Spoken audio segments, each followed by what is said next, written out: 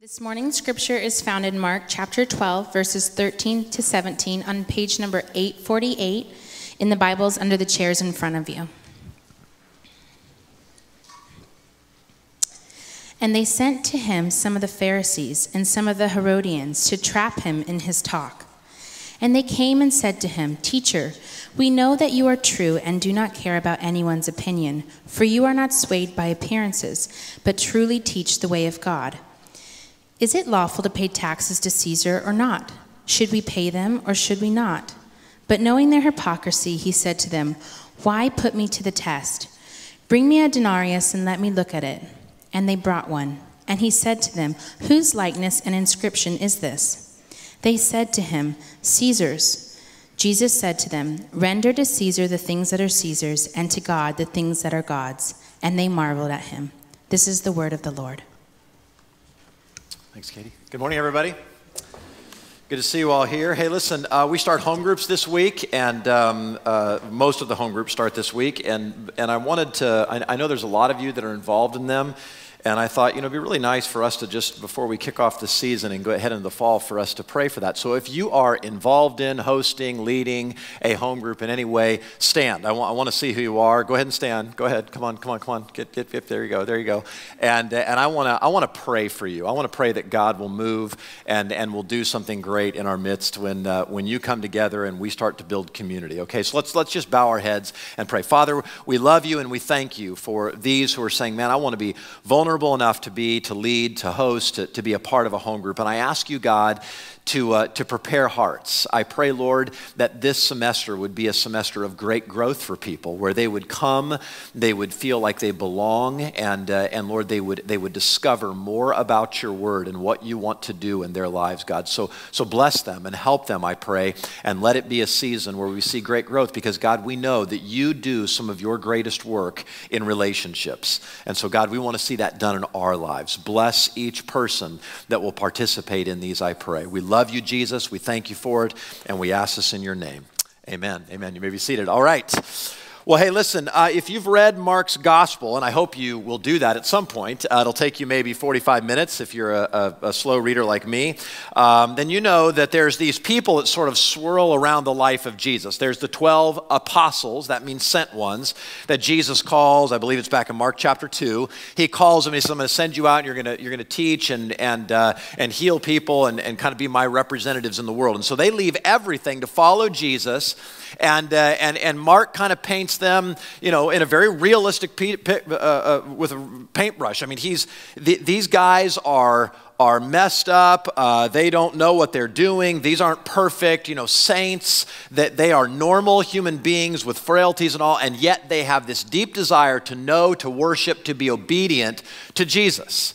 And so that's the apostles. There's this other group, and it's just kind of the crowd that follows him from here to there and goes wherever Jesus goes, because they are blown away by this seemingly ordinary man who can do these extraordinary things. And so they follow him, right? Because basically all the extraordinary things that Jesus does in some ways benefits them, right? I mean, Jesus doesn't just do magic tricks, like David Blaine, where you go, wow, how'd you do that? He's a guy who heals people, right? He touches you. Lepers come to him and they're healed. Demon-possessed people healed and delivered. And so this is a very personal thing. And they think, man, we want to be around this guy. They didn't necessarily buy into his mission and his message and all that, but they liked him a lot and made him wildly popular. But then there's this third group that follows Jesus his entire ministry, and they are the religious leaders. Right? They're kind of the religious Gestapo, and they're watching Jesus carefully. They followed him for his entire ministry, and these are guys who everyone in Israel, if you were a Jew, looked up to these men as godly, as respectable, as what apparently God wants us to be like, but they had absolutely no intention of following in an obedient way Jesus and his teachings. In fact, they followed him to figure out ways to kill him. We're going to see this. We saw it a couple weeks ago. They wanted to destroy him. They have no intention of going, Jesus, you're God, and I'll stake my life on following you. You have really upset my whole theological framework, but you're who you say you are, and we'll follow you. But they do want to look good. right? They do want people to respect them. They do want people to look up to them. They like to appear like they're godly without actually having to be godly, which just blows my mind. Why would you even want to do that? What's the point? So because they don't want to submit to Jesus, but do want to look religious and godly, they play games with Jesus. And this is what we've been seeing the last few weeks. I mean, they come and they're trying to trap him and they're trying to say things and give you sort of word games, and maybe Jesus will fall into this one, and Jesus never falls into any of them. And so they play these games with him. Now look, there are things you play games with and there are things you don't, right? Like Tucker and I used to love to play airsoft. Anybody know what airsoft is? It's, you got these really realistic guns, and we went out and bought a couple of really realistic guns, and they shoot these hard plastic BBs really fast at other people, and if you do it right, they bleed. And so we loved playing this with each other, right? We'd hide and just light each other up, and other friends would get together, and it was just a lot of fun. Okay, well, that's fun. That's a great game. But I also have a shotgun. And Tucker and I have never gone, hey, it'd be great. Let's put our masks on, hide from each other, and then, fire off a couple of rounds in the house, right? That'd be awesome, okay? There are guns you play with. There's guns you leave at home because they'll kill you, right? There's animals you play with, right? And animals you don't. Now, a lot of people don't think that's true, which is why we have the show When Animals Attack. But you see, like everybody thinks these apex predators are in fact, domesticated, and so there's the supermodel trying to sell jeans, and she gets mauled by the lion, right? You think you can play with this thing, and it doesn't work like that, okay? But then there's animals that God intended to be domesticated, and you can play, and they're fun. And then there's animals because of the fall that will now chew your face and your hands off. You don't play with them, okay? So there's things you play with, there's things you don't. Now, if you've ever read the Chronicles of Narnia, then you know there's that very famous line in the first one, The Lion, the Witch, and the Wardrobe, where they meet Mr. Beaver, and he's telling about Aslan. Aslan's the lion, and he represents the Christ figure in the whole series. And Mr. Beaver famously says he's not a tame lion, and then he goes on to say he's not safe, but he's good. Okay, I love this. I mean, nails it right on the head. And yet, so many of us think, well, he's totally safe, he's totally tame, and so we play games with Jesus. And this is what's happening, right? We think we can do that. We think we can avoid real issues. We think that we can go through life and God is going to play this game with us, and it's cool with him, and it's not. And so I want you to see this is what's going on in Mark chapter 12, verses 13 to 17. Once again, we're back to playing games. And the passage has an interesting history of interpretation. Okay, if you're reading the ESV, the English Standard Version, which is the Bibles there near you, you'll see the heading, Paying Taxes to Caesar. Now, that's true. This is what this is about. But so this passage has had an interesting history. Some are going to use this passage to argue for the separation of church and state, right? That this is what Jesus intended. Others are going to say, well, no, this is a biblical justification. What Jesus was after is getting us to pay taxes even to a corrupt government. So basically this becomes a civics lesson, right? But that doesn't make sense, because the whole context of everything we've been looking at the last few weeks is this is in the midst of battle. This is in the midst of all this, these men coming against Jesus and resisting him and not wanting to be obedient. And Jesus keeps calling them to be obedient and to submit. And so there's one argument after another with these men, right? And you're going to see another one next week. They just keep doing this. And so Mark isn't all of a sudden interested in teaching us a government lesson. Like, that's not what this is about. The whole point of the passage is that these guys keep trying to avoid the big questions of their heart. They keep trying to play games, and one question doesn't work, so let me try another. That doesn't work, so let me try another. And let's send other people and new representatives. This week's the Pharisees and the Herodians. Next week you're going to meet a group called the Sadducees. Okay? They're not interested in the truth. Okay, they're not interested. They're interested in playing games. God starts to press on their hearts. He leans against them. They start to realize back in chapter 12, verse 12, hey, he's talking about us. Oh, this is applicable to us. But no, we don't want to listen.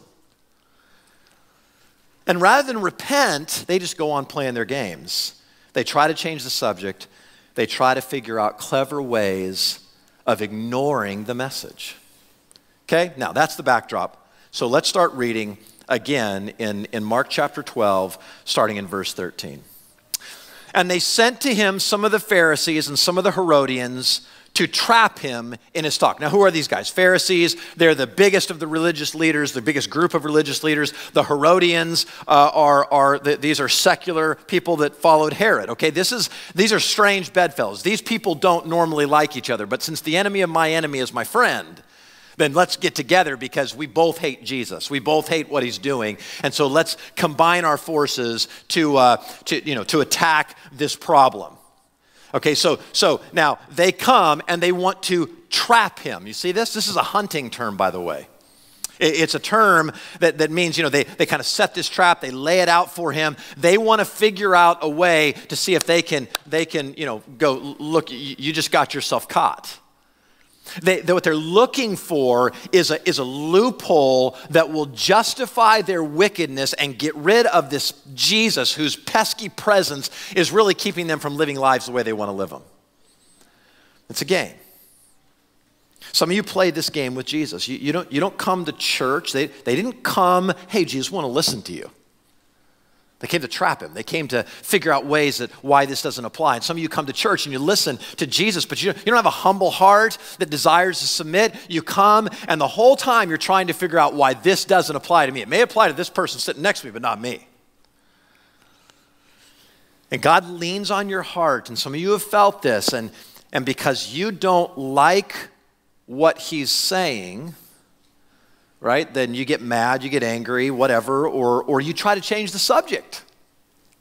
Right? You try to go, well, no, let's talk about something else. And all you do is you just want to get your religious duty done week after week, and so you check your box, and now you can go back to living for yourself. You've had your hour of religion. And the crazy thing is, you think God is okay with that game. Go live however I want, but this 1 hour a week, God's okay as long as I do this. So Christianity is a hobby to you, which is just the lamest hobby in the universe. I mean, this is dorky, right? We get together, we sing, we clap, we raise our hands. I mean, go get a boat, right? Go hike a mountain. This is not a good hobby. Or worse, you act religious when there's no real heart change, which is exactly what these guys are doing. Man, they got all the pomp and ceremony around them. But now, listen to how they do this. Let's go to verse 14.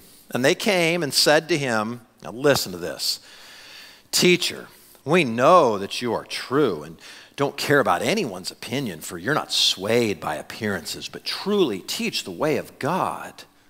Now, this is just dripping with sarcasm. I mean, they don't mean one word of what they're saying, right? Their hearts and their words are not in alignment here, are they? Okay, but they want to appear pious, right? They want people to think they're religious, good people. That Jesus is very popular, so we're going to come to Jesus with soft words. They don't want to be look like jerks, so they disguise what they really feel with soft, flattering words. We'll butter him up for when we get to the really hard part, and then his defenses will be down. And the Bible says that people, it says this in several places, Psalms and Proverbs and other places, talks about how there are men who flatter with their tongues, but their throats are an open grave. It's such a vivid picture, right? I want to swallow you up after I butter you up, right? And yet everything they say, notice this, everything that comes out of their mouth is actually true. Teacher, we know that you're true. They're right. Jesus is true. Jesus doesn't take an opinion poll to make sure he only says things that are popular, right? And I love this about Jesus, especially in an election year, right, where candidates say as little as possible so nobody will be offended. The only opinion that matters to Jesus is God's, and I love that. He never set out to be popular, but people flocked to him because he just spoke the truth. Now, I realize you can take that a lot of ways, right? Some of you would be like, yeah, right on. So that gives me a permission to go out and be a jackass. And look, you're just like one of those guys, be like, I say everything that comes into my mind. I have no filter. I just call it like I see it. Well, good for you. Okay, but look, there's a difference between being a jackass and being like Jesus. You understand? They're completely different. Okay, Jesus wanted to make a difference. He wanted his words to reconcile. He wanted his words to heal. He wasn't just out to prove a point, and he wasn't just out to be the loudest guy in the room. I got to have my opinion heard. Like some of you do, right? If you're in a room and some subject comes up and you're going to be heard, that's not what Jesus is after. Jesus is saying, look, I'm true. I'm true. Jesus, they say, Jesus, you're not swayed by anyone's opinion, right? For you're not swayed by appearances. Look at that. It literally, if you look at the footnote, it literally in the Greek says that he doesn't look at men's faces. You understand what he's saying? It doesn't mean he walks his head down. I don't know who I'm talking to right now. It's an idiomatic expression that means, look, truth is truth. It doesn't change based on if the person sitting in front of me is a president or a pauper, right? It's I'm going to speak the truth to whoever is in front of me. And so Jesus says, look, I'm not swayed. It doesn't matter how powerful or not you are. You're going to get the truth from me. They're saying what's true. And again, I mean, so many people change the truth based on who's asking the question and listening to the answer. Okay, again, an election year. Or you get these guys, Larry King invites onto their show, and they're Christians. They're the people that write all the books or whatever. And so he'll invite them on and say, come on, really, seriously, you teach that Jesus is the only way, and that seems so narrow. And what's the answer? What is Jesus the only way? The answer is yes. I didn't write the book. That's what the Bible says. And instead you get sort of this vacillating, well, I mean, I think he's the best way. There might be a better ways, but Jesus is the best way. What is that? It's like I'm swayed by who's sitting in front of me and the millions of people that are watching me. Jesus won't do that. And then the religious leaders, they end and they ask the big question. And this is a question that could put, they're hoping, Jesus on the horns of a dilemma, and there's no winning way to answer it. Look what he says. They ask him, is it lawful to pay taxes to Caesar or not? Should we pay them or should we not? Now, let me explain what's happening. Why is this even a question?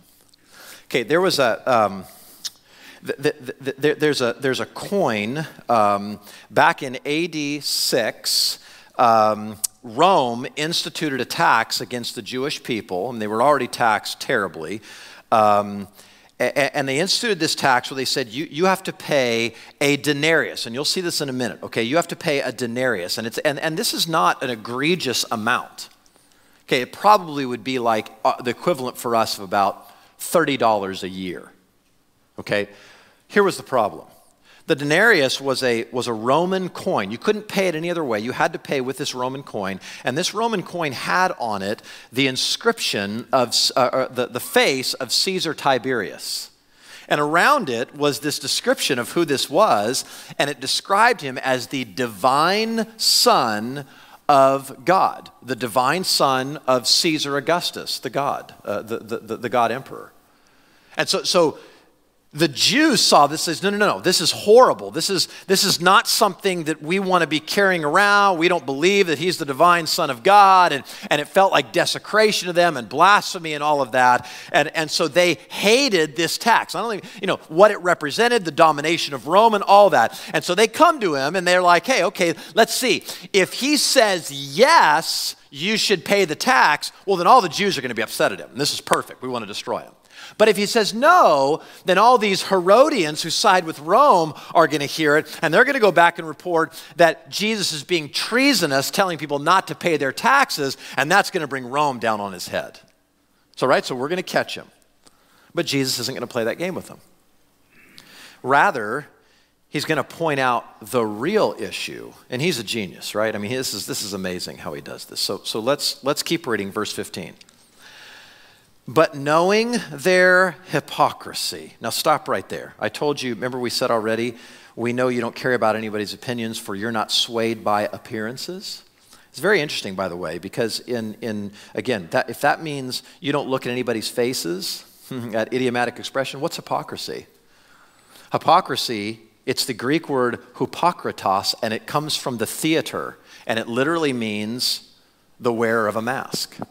So Jesus doesn't look at men's faces unless you're wearing a mask, unless you're pretending to be someone you're not. That's what a hypocrite is. And Jesus sees right through it. They're pretending to be godly and they're wicked. They're pretending to be nice and flattering and they really want to kill him. Their throats are an open grave. Now look at, this is so destructive wherever you find it, hypocrisy. And it's especially destructive in religion, especially destructive in spiritual circles. Like how many of you, you don't have to raise your hand, how many of you would say that you've been wounded, hurt, have some kind of hypocritical interaction with a church leader in the past? And by that I mean like maybe they had an affair. Maybe a former pastor of yours, ended up having sex with his secretary, whatever. What happened? It was devastating. What happens?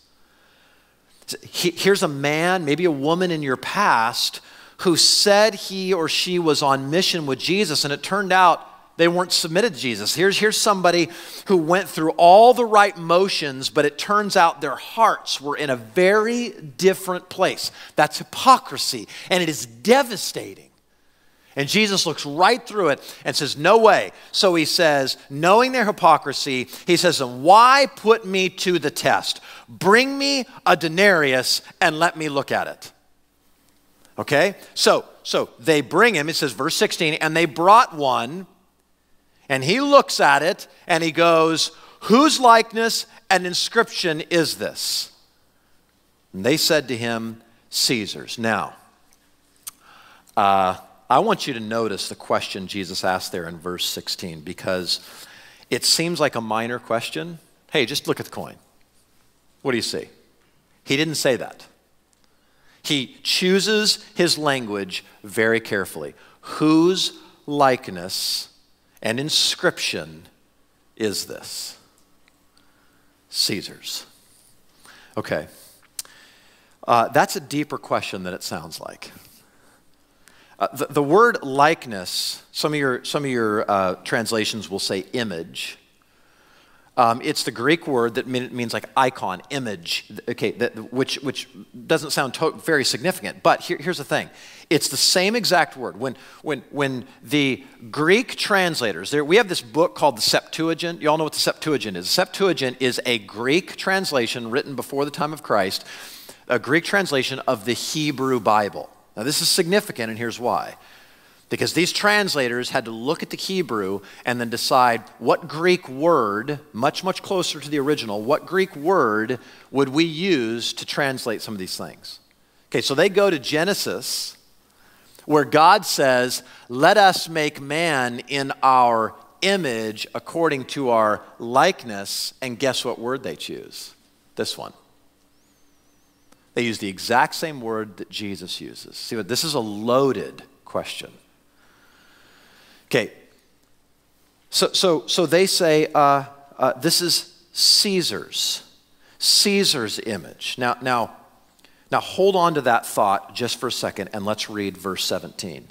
So Jesus says to them, then render to Caesar the things that are Caesar's, and to God the things that are God's. And they marveled. Now, this is where it gets interesting. Jesus is basically saying this. There's this coin, and if it's stamped with the image of Caesar, then give it to Caesar. But essentially, I see another coin. Okay, if it's stamped with the image of God, it belongs to God. Okay, do you see where he's going with this? It belongs to him. So Pharisees, Herodians, Christians, people of all ages, I could care less about the tax you pay. There is a much bigger issue at stake. This is mere money. But there's a bigger issue, namely you being the image bearer of God rendered to God. You giving up ownership of yourself. You coming under God's authority. You owe him that as your maker, as the image bearer, and you show that his law is inscripted on your heart. That's what every human being, every person in this room, everybody who ever lived was designed to be someone that reflected the image of God the way that he desires through worship. And Mark says they marveled at him, right? They're astonished. They're just blown away. I mean, they cannot believe this, that he's able to take their question, turn it back on them, spring their trap, and they're caught in it. See, this isn't about taxes at all. It's about you and it's about me. It's about who gets supremacy in your life. Who gets you, not just your money. It's about whether you will keep trying to play games with Jesus or finally own up to the fact that God claims ownership over your life and you give him what you owe to him. It's about who's going to be your Lord. Will it be Caesar and his systems, right? The world. You know, the money, career, power, sex, politics, selfish ambition, pride, worship of self, oppression, injustice, discord, war. I mean, go on and on. Is that the system you're going to serve, or is it going to be God and his kingdom? Sacrifice and reconciliation and peace and beauty and harmony and rhythm and eternal riches and worship of God and on and on. See, it's about what law is written on your heart, about whose image is stamped there, and whether or not you have a heart of stone, according to Ezekiel and Jeremiah, or if God's taken out that heart of stone and given you a heart of flesh that now wants to be obedient to him and worship him. But now let me kind of turn it another angle, and maybe you can see it a little more plainly.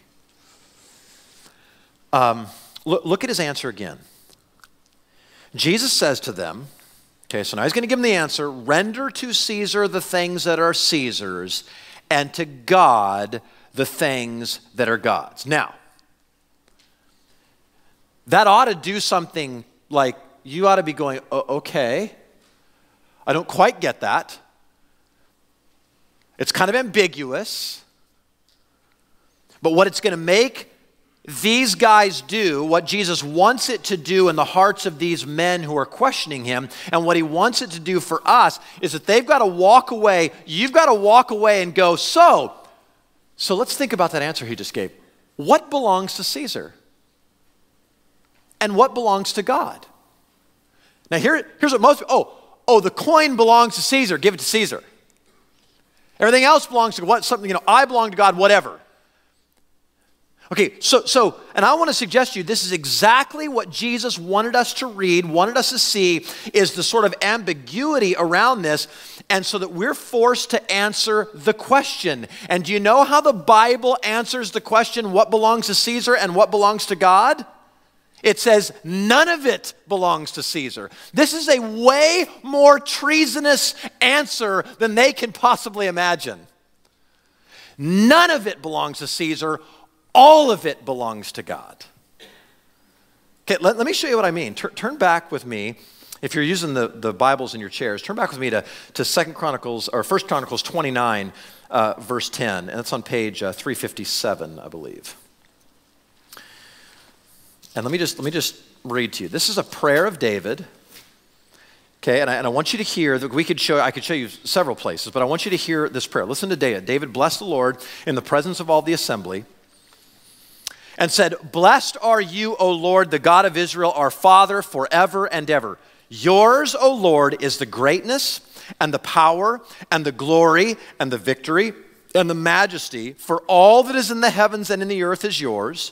Yours is the kingdom, O Lord, and you are exalted as head above all. Both riches and honor come from you. You rule over all. In your hand are power and might, and in your hand it is to make great and to give strength to all. And now we thank you, our God, and praise your glorious name.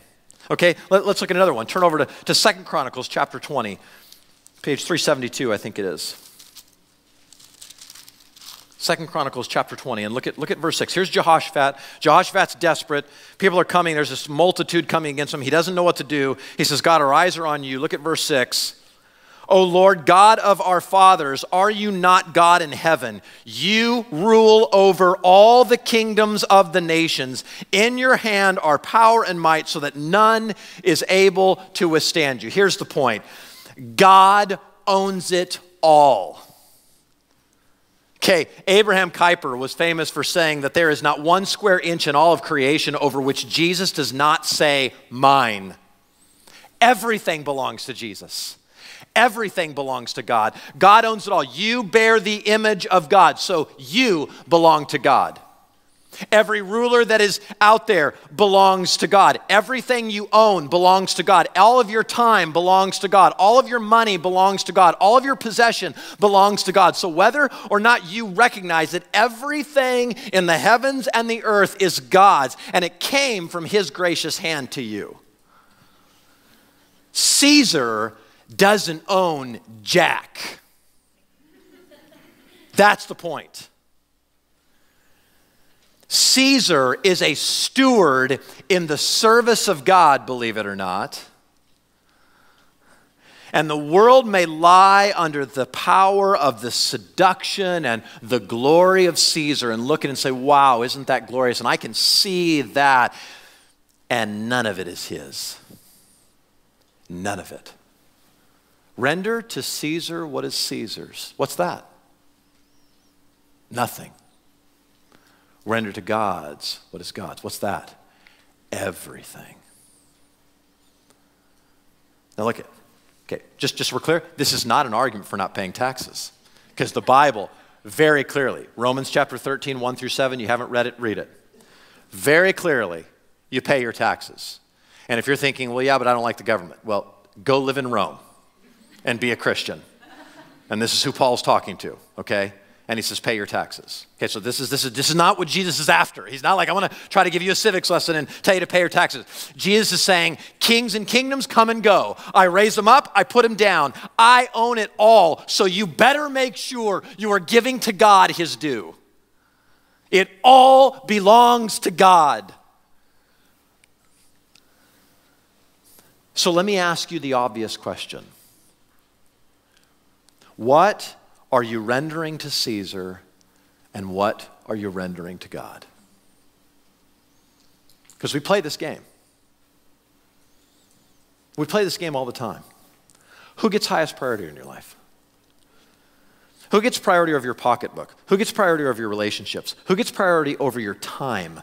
Who gets priority in how you use the incredible gifts and skills that God has given you? Who's got you? Where do you find your identity? If your career got pulled away from you, would your identity go? If your money got pulled, would your identity go? If some relationship in your life got pulled away, would your identity go? Or is it in God? See, this is a huge, huge question, and most of us invest massive amounts of time, energy, money, etc. into the world system, and very little at all rendering to God what is God's. We think all the time about rendering to Caesar what is Caesar's. And I think Jesus isn't saying, hey, take your life, split it up, and you got the Caesar stuff, give it to him. And you got the God stuff, give it to him. Not at all. I think he's going, if you stop and you think about it, it's all God's. There's no, this is God time, this is my time. Right? Don't we all think of that? Oh, it's Sunday. I can't cuss on Sundays. I only listen to certain kind of music on Sundays. Because it's Sunday, right? I mean, this is the holy day. I don't look at porn on Sunday. Well, actually, most people do. Right? So we separate. Look at, this is what Jesus is doing. He's pushing back on these leaders, and he's going, look, they're going to do what most of us do. Walk away this morning and try to come up with reasons why you can ignore Jesus again. Why you're done with your religious duty. Why this message doesn't apply to you, right? Everybody else, maybe. Why Jesus is speaking to everybody else but you, and you keep playing the game. And it's a dangerous, dangerous game, because look at, in the end, you won't win. Just so you know, God will. And if you want to hear kind of how this all plays out in the end, Galatians chapter 6, read it sometime, verses 7 and 8. Do not be deceived. God will not be mocked. Whatever a man sows, he also reaps. For the one who sows to his own flesh will from flesh reap corruption. The one who sows to the Spirit will from the Spirit reap eternal life. Do you hear what's being said? God won't be mocked. Some of you mock him with your lives. It means, it means God won't be played with. God won't be scorned. You will not treat his word with scorn, refuse to listen, right? And if you do that, if every time he leans against you, every time he presses against your heart, you try to change the subject or figure out why, he's not speaking to me or whatever, he's saying, I'm not going to play that game, right? If you're a parent, right, you've done this with your kids. You'll be like, I got to talk to you about something, and then suddenly they want to change the subject. Like, whoa, no, we're going to talk about this. And they do that enough, and you're finally like, hey, no more. I know what you're doing. You're playing a game with me, and I'm not going to play that game. And God's saying, look, at some point, he's going to say, that's it. You're not going to play that game. See, here's what I'm pleading with some of you. God is leaning on some of you, and you keep changing the subject. He's pushing on your heart, and you keep refusing to submit. You keep making excuses. You keep going, that sin that I'm involved in, I can keep doing that. I don't need to listen to God about that. And you're choosing Caesar over God. You're choosing slavery over freedom because you honestly believe going back to Egypt is going to make you happier. Some of you don't know Jesus Christ as your Savior, and he's leaning against you. Can I just tell you something that I've discovered? One of the secrets of the Christian life, right? Shh, don't tell anybody. You know where you feel the greatest friction in your heart? Think about it. Wherever you feel that greatest friction, where God is, it's called conviction, that's exactly where God is trying to do his best work in you. Don't change the subject. Don't keep trying to play this game.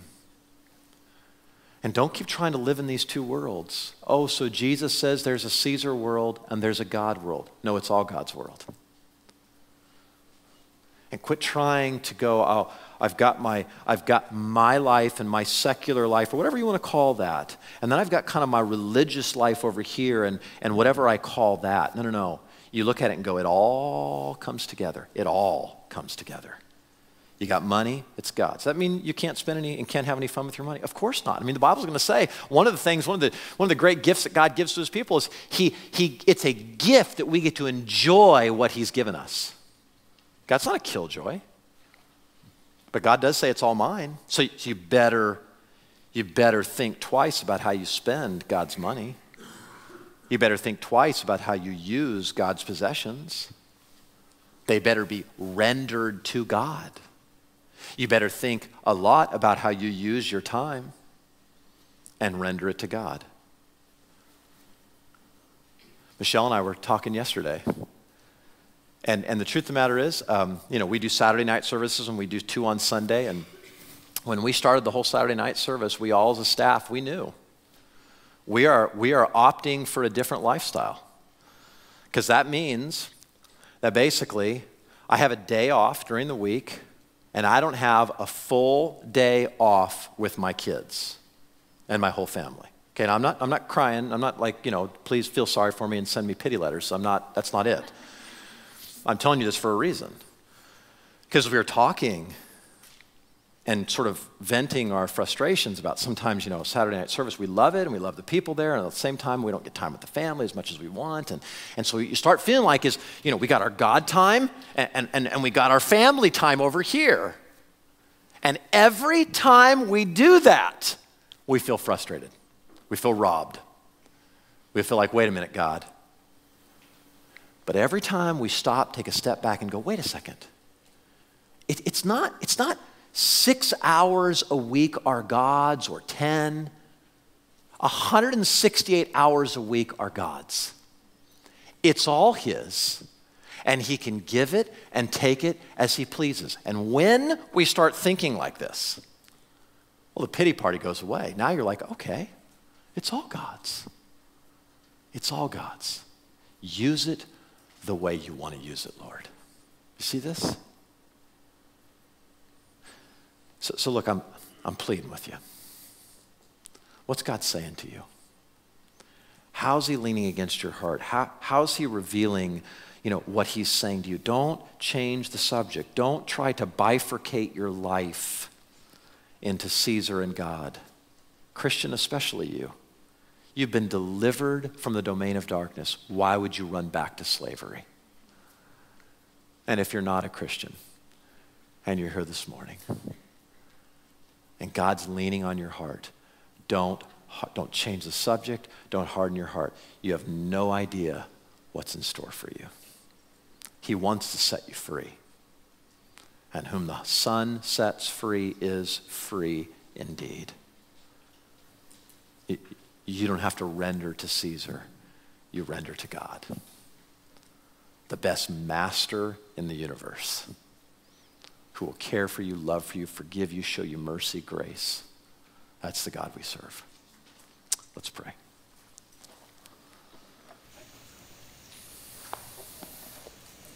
Father, I thank you for the way that your word pushes on our heart. And God, I know our human nature wants us to resist, wants to run away. But God, I pray we'd embrace what you're trying to say to us. Some of us have divided our lives into sacred and secular, and there is no such thing. Some of us have tried to look at work as being one environment, and home another environment, church another environment. And God, when it's all, like the church fathers used to say, it's all coram Deo, it's lived under the face of God, before the face of God. Lord, let us live all of our lives that way.